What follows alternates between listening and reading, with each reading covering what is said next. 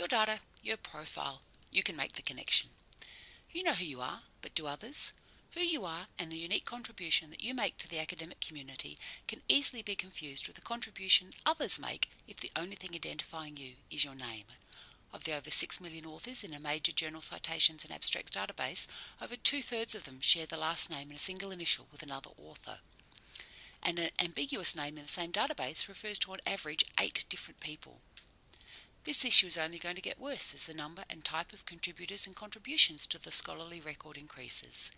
But who cares about this? Well, we do here at the Australian National Data Service, or ANDS, as do many others, including publishers, institutions, funders, as well as individual researchers. As ANDS works towards making Australian research data more findable and shareable, we need to be able to accurately and unambiguously attribute the correct data to the correct contributor. This ensures that credit is given where credit is due, and that others who wish to reuse the data can accurately identify the data producers. But how do we do this? Well, one way is by using the Open Researcher and Contributor ID, or ORCID.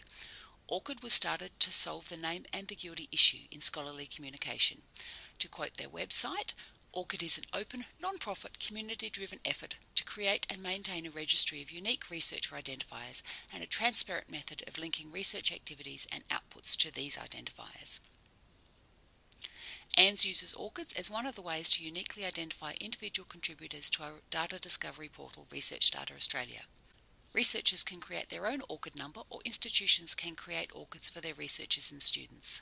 An ORCID profile can contain a list of all a person's academic works plus other identifiers in one central location that can easily be updated by the researcher. Researchers can then attach ORCIDs to their publications, blogs, articles, CVs, reports, datasets, grant proposals, etc.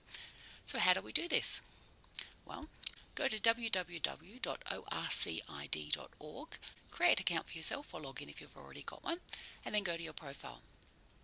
Your profile page when you start will be empty, so click on the Import Works button, and then click on the ANDS National Collection Registry button, authorise the connection, and this will open a new tab in Research Data Australia.